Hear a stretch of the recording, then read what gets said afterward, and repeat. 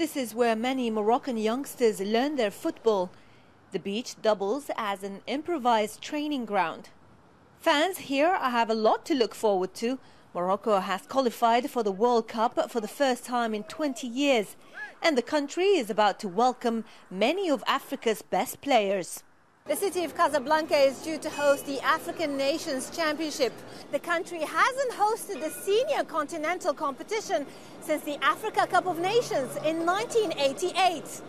Morocco is due to stage the 2015 Cup of Nations, but pulled out due to concerns about the spread of the Ebola virus.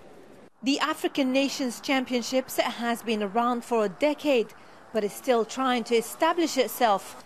The 16-team event is solely for players based in their domestic league. But with the decision to expand the flagship Cup of Nations to 24 teams and extra World Cup places awarded to the African continent from 2026, some are questioning its value. The man in charge of African football insists its future is secure. With regards to the position the competition takes at a continental level, it's very important because if we look at the number of participants in qualifying matches, it increases day by day. It means that the federations and the players develop a taste for it and profit a little from this opportunity. Morocco is hoping that by successfully staging this tournament, they could be given another chance to host the Cup of Nations.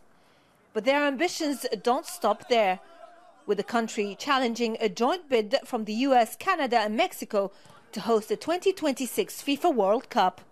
It will be a historical event for us, for Moroccan football, because last year our first team qualified for a World Cup, and we did won the Champions League of Africa, and we want, inshallah, to continue this good moment.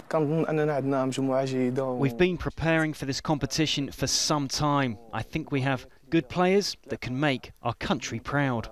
Morocco kick off this event against Mauritania. Close to 45,000 spectators will be at the renovated Mohammed V stadium.